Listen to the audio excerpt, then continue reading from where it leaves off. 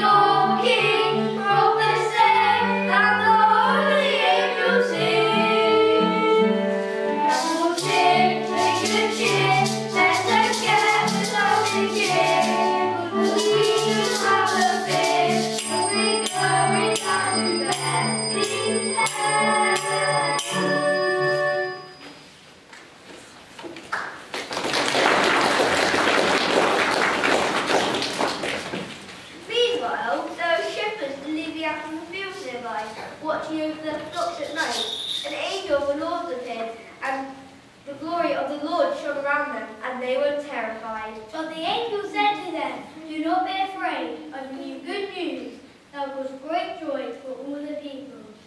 Today, in the town of David, a Saviour has been born to you. This will be a sign to you. You'll find him lying in a manger and wrapped in cloths." Suddenly, a great company of the heavenly host appeared, with an angel praising God and saying, "Glory to God in highest heaven, peace to everyone." Once the angels had gone back into heaven, the shepherds said to one another, "Let's go to Bethlehem and see this thing that has happened, which the Lord has told us about." Well, it's a singing night. Why don't we have a dance and roll ourselves up?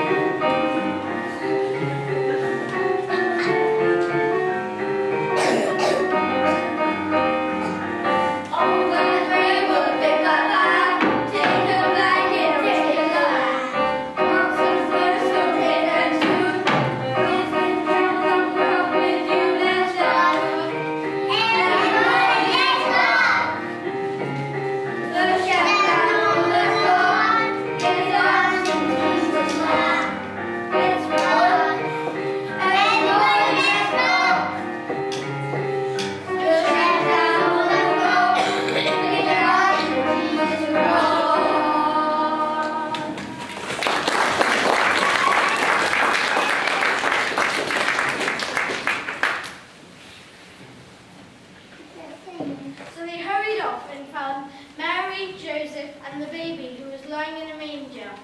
Once they had seen him, they spread the word concerning what had been told to them about this child. And all who heard it were amazed at what the shepherds had told them. and pondered them in her heart. So it was on that night, 2012 years ago, Joseph, Mary